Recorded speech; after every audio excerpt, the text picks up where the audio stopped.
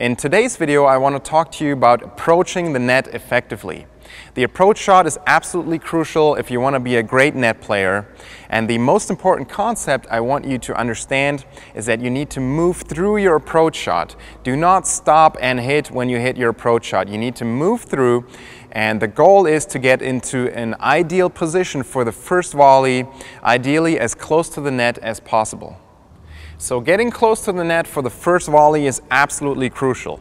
In order to do that with your approach shot, you want to use a neutral stance most of the time. So on a forehand approach shot, that means the left foot in front like this, and then I move through as I hit my approach shot, which takes me close to the net. The big problem that I see a lot is that players try to approach with an open stance, so they hit like this, land on that left foot, and then move forward, and you just cannot get close to the net effectively like that. So you want to make sure that you move through. On the backhand side, it's the same thing.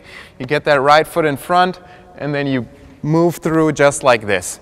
Now, if you're out really wide towards the sideline, then a lot of times it can be effective to start in an open stance like this, but then once again, you move through and step forward with that left foot in order to get close to the net.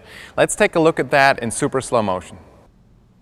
Okay, here we'll see a forehand situation where I see that a short ball is coming, and now I place my left foot in front for a neutral stance, and I can really move through this approach shot with this kind of a setup, as you can see right here.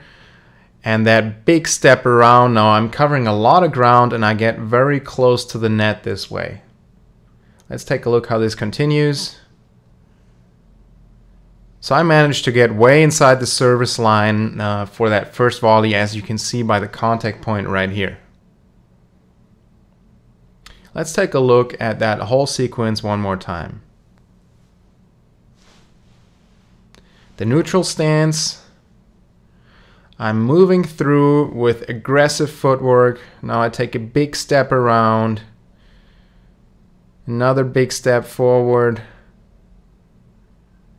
and now I can take advantage of this volley opportunity right here.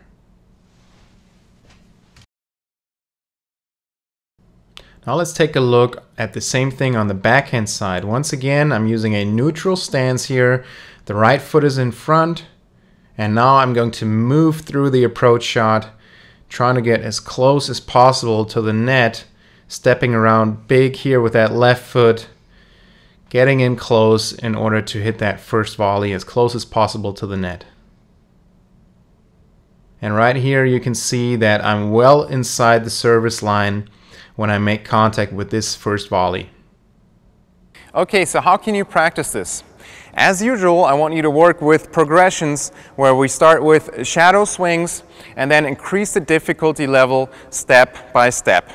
So in the first step, I'm going to simulate an approach shot, move forward, split step, and then simulate the first volley. And we want to focus on moving through the approach shot. Okay, we can start very slow in the beginning. So I get that left foot in front, neutral stance, move through the approach shot, split step, and one volley. And then I can do that over and over. On the backhand side, it looks the same way. I simulate the approach. Now I have the right foot in front. Move through like this, split step, and one volley. And you do that over and over.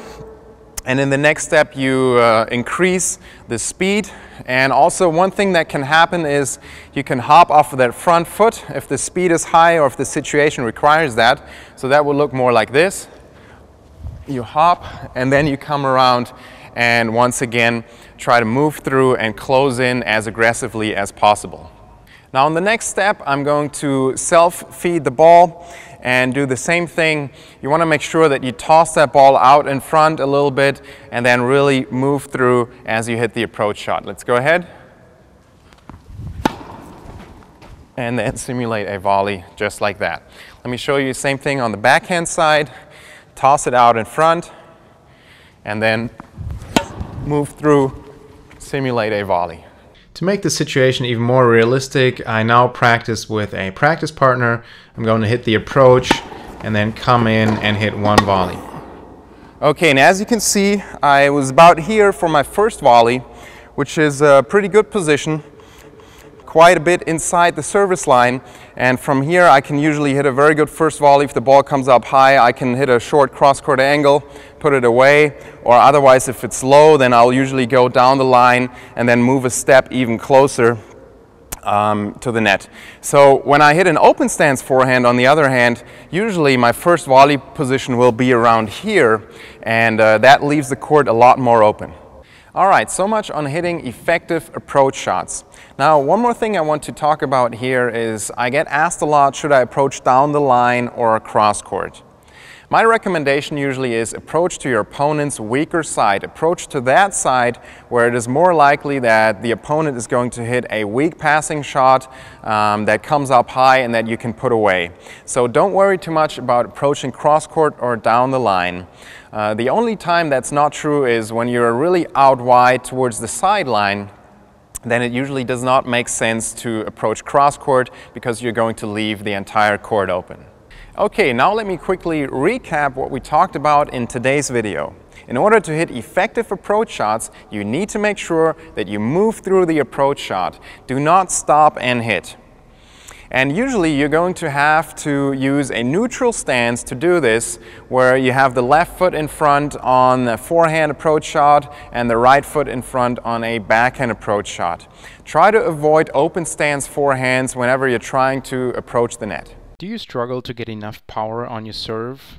In the past 2 years, I did over 200 serve video reviews for my online students, and I realized that all of my online students struggle with one of two key serve power movements that are responsible for the large majority of the power on your serve. To find out more about these two key serve power movements, simply click the link inside this video right now.